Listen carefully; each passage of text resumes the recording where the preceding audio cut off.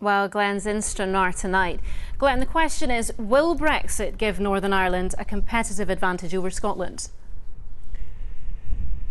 Well, it's interesting because UK ministers have been talking up Boris Johnson's revised withdrawal agreement deal with the EU as being a cracking one from Northern Ireland's point of view, because it envisages that continuously, perhaps permanently, Northern Ireland would stay more closely aligned with the EU's trading system compared to the rest of the UK. That could be an advantage, but it could be an advantage offset by those extra checks on goods crossing the Irish Sea, not least at the port of Kinryan, with ferries crossing from there to both Belfast and Larne.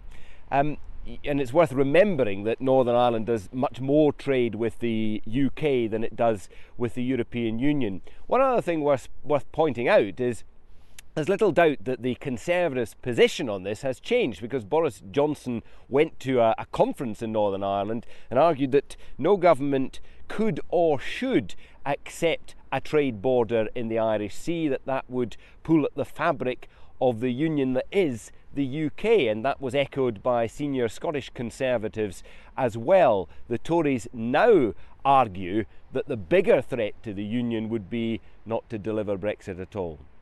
OK, Glenn, thank you.